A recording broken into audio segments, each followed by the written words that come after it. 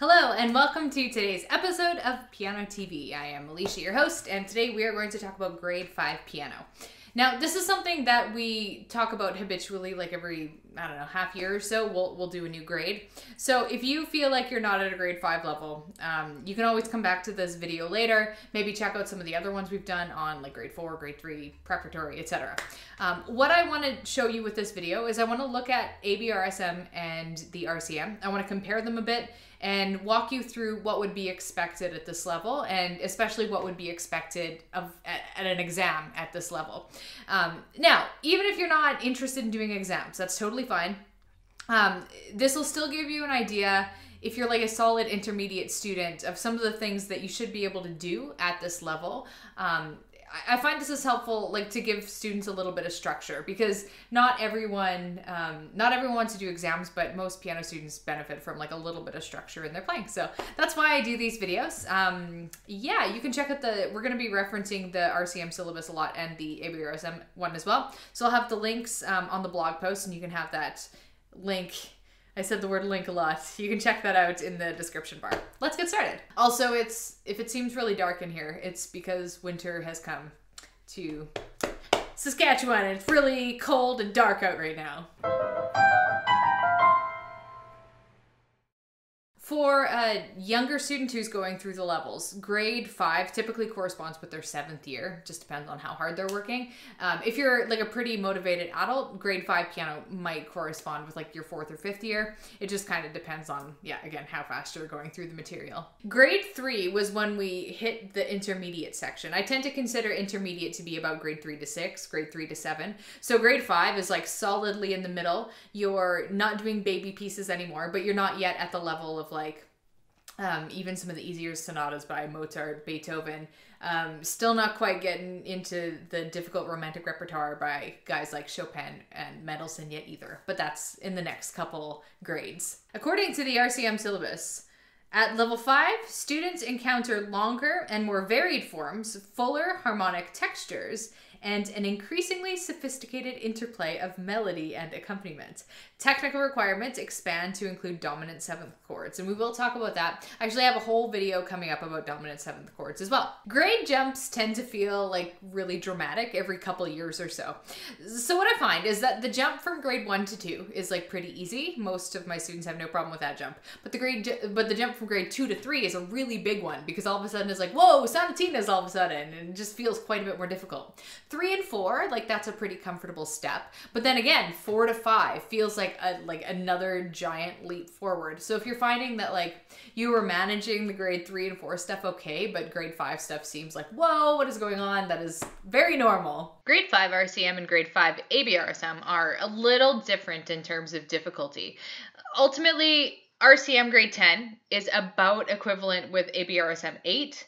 And then right in the middle, so right around where we are, is where things are starting to split. So I generally tend to consider grade 6 to 7 RCM and grade 5 ABRSM to be roughly equivalent. In general, grade 5 ABRSM is a little more difficult, as mentioned. Even though you don't have to learn as many pieces, the pieces that you do learn are a bit more challenging. And then, so what you'll find is that pieces at a grade 5 ABRSM level are ranging from like a 5 to an 8. If it was in the RCM. So the difficulty range, I feel like, is a little bit wider, but in general, yeah, it's a little more tough. So for grade 5 ABRSM, you need to choose 3 pieces, one from each category. You have like a list A, a list B, and then a list C. And with the Royal Conservatory, and at the level 5 Royal Conservatory, you need to have a list A, B, and C, just like ABRSM, but then you also need to be able to do 2 etudes, and etudes are like study pieces, so they're kind of somewhere between like scales and actual pieces. They're more like actual pieces than scales. The RCM and the ABRSM both have 3 categories for pieces at this level, so A, B, and C. List A pieces in the RCM are Baroque dances, as well as you have some like early fantasias by Telemann. There's like a couple like Baroque type sonatinas as well. So you have some of the first Bach Little Prelude, just the one. So you have a Bach Little Prelude appear, with more to come in future grades. Most of the little preludes are somewhere between like a grade 7 to 8 level. You have some Scarlatti sonatas down here. You have some Scarlatti sonatas over here, and then just some like general dances like march, allemande, minuet, etc. Most of the Baroque pieces at this level are written in contrapuntal style, which two-voice style. They're basically the most challenging of all categories, and they are an exercise in hand independence. So this basically means that instead of the left hand just playing like chords, kind of like we do with romantic music or modern music, both hands are playing simultaneous melodies, and that can be a lot to work with. In the ABRSM, list A merges both classical and Baroque eras. So you'll see Bach and Haydn on the same list. Haydn is classical, Bach is Baroque. You have Bach's son, who would be classical, Handel's Baroque, etc. And I know I say this every time, but I want to reiterate, list A's, Baroque pieces, and some of the classical ones on ABRSM, this is the most difficult category for most students. They're generally the oldest styles we learn on the piano, and because of that, they're the most unfamiliar, and they require a lot of dexterity, hand independence, and etc. Okay, so let's talk about list B's. In the RCM, this is going to mean classical and classical style music. This is where you're going to find like all the sonatina movements by Clementi, Hummel, Kuhlau, Diabelli, etc. Whoa, I just went really far. There are also a few other classical selections that aren't sonatinas. So you have, for example, Beethoven dances, like his German dances. You have some Mozart dances over here as well. If you're not like always wanting to do the sonatinas, there's a little bit of a reprieve from that if you like. Now, sonatinas are really challenging compared to other pieces at this level. And I know I just said that the list A stuff was the most difficult, but sonatinas are really like, even though they're more chord based, they're usually really fast, they're long, they have things like scales and arpeggios and Alberti bass and all kinds of things like that. These are generally going to be the longest pieces you're going to play for your exam if you're doing an exam. So if you have like a list A piece and a B piece that like is 1 to 2 pages, your sonatina is going to be double that easily. Luckily, you only have to learn one movement of a sonatina for your exam. So it's not like you have to learn an entire sonatina. That'd be 10 minutes or something like that. But I do like to go all the way, and my students will often learn like an entire sonatina anyway, just for fun. Learn all the movements, why not? It's a challenge, but it's also really rewarding because then, again, you can kind of sit down and jam out on the piano for 10 minutes. The ABRSM's List B choices are a little different. Since List A encompassed Baroque and Classical, the List B on theirs is Romantic, like 19th century stuff. Now, Romantic era music is generally really well loved because it's expressive. It's a little closer to like what we would listen to nowadays. Is very chord based, lots of like different types of characters. So we have titles like Dream and The Harp Player, and I guess some of the more boring titles like Poco Lento, but these are usually like pretty engaging and exciting pieces. Finally, we have List C's. Now, these are pretty similar between the RCM and ABRSM. They focus on like modern 20th and 21st century pieces. But the big thing with the RCM is this also includes romantic stuff. So some of the same things you would have seen on ABRSM's List B, you're going to see here. Now, this isn't just absolutely massive category on the RCM. There's like, I'm just scrolling through here. There's probably, I don't know, like at least 100 pieces there. So it's kind of nice that you have that much selection. It can be a little overwhelming. You have everything from the gold standard Tchaikovsky pieces from Album for the Young, as well as Schumann's Album for the Young. Those are both collections that I usually tend to draw on pretty heavily. There's also a lot of jazz and blues. Like you have Martha Meir, who has some really great jazz music, and Christopher Norton also has some great jazz music. And then Kabalevsky would be a pretty standard 20th century composer, as well as Bela Bartok. ABRSM List C's are going to be, again, like the 20th, 21st century stuff. So you're going to see William Gillock, New Orleans Nightfall. It's a really great piece. I really like Gillock's music. I teach it a lot.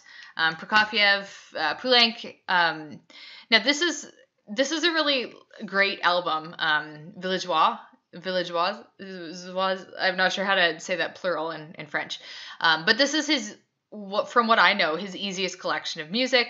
So this would be about a grade 7 RCM level, grade 7 or 8. So again, it's like, you can definitely tell that the ABRSM stuff is a little harder, but In this category, it's fine because they're really fun to learn too. Finally, we have the RCM only category of etudes. These are the steady pieces that are kind of like exercises. So Czerny is a really classic guy who writes good exercises, so you'll see that. Now, one of my favorites, I really like teaching In Church by Tchaikovsky from his album for the young. It's really chordal. It's like a really good study in chords, and it's so moody. I learned that one. I remember way back in the day when I did my grade 5. It's a great piece. You have some Kabalevsky, Heller. Basically, all of these pieces in the short list have like a really specific technical component to work on, whether it's like staccatos or chords or things like that. Another thing that's unique to the RCM is their pop syllabus. Now, this is really cool. They give you the option to, you have to learn 2 etudes at this level. They give you an option to swap out one of the etudes for a grade 5 or grade 6 level pop piece that's on this list. And these syllabi and everything are free online. You can get them just by like Googling them if you want. Like RCM pop syllabus is all this one is. And it's a really good range. So you have things like Ghostbusters, but you have more modern pieces like Falling Slowly from the movie Once. You have like Beyonce and the Beatles. And yeah, it's always really, really fun to lean on this list, especially once you start hitting a grade 5 level, even more so when you're on the 7 and 8 level. The pop songs get like pretty complex and really interesting to play. And some of these pop pieces at like a grade 1 level are very like, I don't want to say babyish, but they're just like the arrangements are very like simultaneously really simple, empty sounding almost. So like by this grade, they're starting to sound quite a bit more interesting. Okay, so let's talk about the technique for each side of things. RCM grade 5 sees us continuing to do 2-octave hands together scales in the major, harmonic, and melodic minor keys. It's pretty much the same as last time, just different scales, and they're a little faster. There's also the formula patterns to contend with as well, but again, you're not new to formula patterns at this point. The biggest challenge, and I alluded to this, is adding dominant 7th chords. These, along with the arpeggios, which were new last grade, are played hand separately. So they make it a little easier for you to get started. But you can check out that video when I do that. In the ABRSM, you'll actually see like a really big jump. So with this grade, you actually have to do all major and minor scales, like in all keys, hands together 3 octaves. This is something that you don't have to do in the RCM till I believe like grade 9. So that's like a huge, huge thing. You need to be able to play them hands separately and hands together. And you're going to see some contrary motion scales for the first time, chromatic scales. Just like last year too, you're going to have the hands separate and together arpeggios. Now they're just going to be in like major and minor keys, like all the keys. Basically, like up until now, I would have considered the RCM technique to be more difficult and more diverse too. But this year, the ABRSM really steps it up, and it's probably like more difficult than like the next several grades in the RCM. Okay, so we talked about technique, we've talked about all the pieces. Now we got to talk about 2 other categories that you have on both exam systems, and this is one that people often overlook. You have sight reading and ear training. Sight reading is when you basically like read a fragment of a piece on the piano, just like off the cuff, both rhythm and actually like pressing the notes. The RCM grade 5 sight reading is going to be about comparable to grade 2 music. So what you can do is if you have grade 2 level music books, you can just sight read off of those instead of buying like actual sight reading books. That's what I would do. Basically what you're going to need to be able to do is tap a steady beat in one hand while tapping a given rhythm in another. Or you could tap a beat and like speak the rhythm of an excerpt. And then what you have to then do is take that rhythmic excerpt and play it on the piano. It might be in 3/4, 4/4, 6/8, like some of the more common time signatures.